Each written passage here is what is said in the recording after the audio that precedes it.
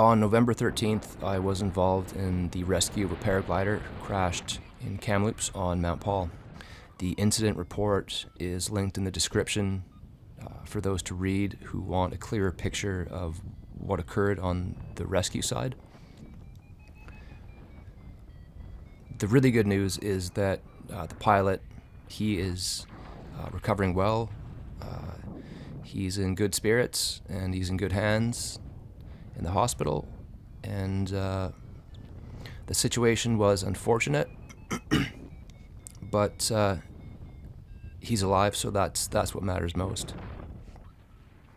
There has been missing information in the reporting, in information from the RCMP and search and rescue, so my report is just here to fill in some of the blanks for people to understand what went down.